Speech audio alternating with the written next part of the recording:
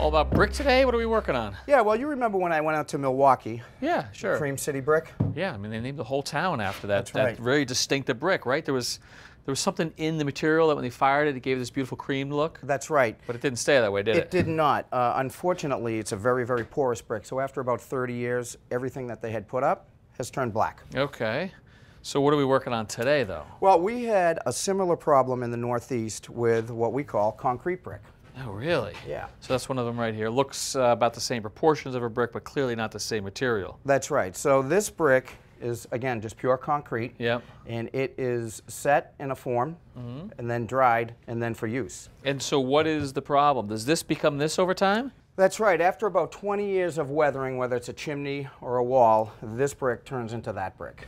So this was too porous. Is the concrete brick too porous as well? That's exactly right. This is porous, and that sucked in all that pollution, which led to the discoloration. Yep. What the concrete brick does, it's going to suck in all the water, which is going to start that freeze-thaw cycle that we always talk about.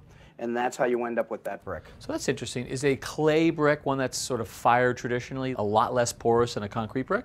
Very much so. The more you cook that clay brick, the harder it gets, and the more resistance through the weather that it is. So. Okay. So what's the solution for the concrete brick? Well, we're going to waterproof that. Oh, really? Yeah, look to your left. You can see that's dry, right? Yeah, a little change in color here. That's right. To the right, we have waterproofing agent, so check this out. Wow, that really changes color. Yeah, but look at this. No. Come on. I mean, look at that. You can tell by the change in color that this brick is just absorbing the water. It just sucks it in like a sponge. Nothing. No Nothing. change in color, and it's beading off. Beads off. Try that. Try that, Kevin. That's crazy. All right. So there's your protectant. So how do we waterproof concrete brick? That's what I'm going to show you. All right, I have my bucket. I've already put my waterproofing agent in it. Clear liquid right there. All right, so I'm going to dip in my roller. Now, you can either roll like we're going to roll, or you can use just a regular garden sprayer. But and just get this brick. we're just going to get this brick. We're going to start at the bottom. So that is absorbing it right Look there. at that, yeah. See how it gets sucked right in? Yeah. So that is actually more than 1/8 of an inch into the material right now. Really? Yeah. So apply liberally, is that okay? Yes. You can't Don't really be shy. over-apply? You can't over-apply.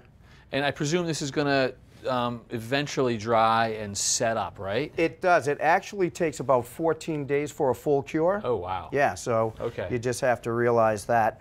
And once you put the waterproofing in there, it's all set up. I mean, does that sort of, bring this brick back to an effective brick? So what I usually tell people is it becomes like an eggshell on top of your brick, therefore protecting it against all the rain, all the snow, all the sleet, and all the other elements. I love it. All right, well, the Northeast is not going away at Cream City. Not at all. Thank you, Mark. All right, Kevin. Thanks for watching. This Old House has got a video for just about every home improvement project, so be sure to check out the others. And if you like what you see, click on the subscribe button to make sure that you get our newest videos right in your feed.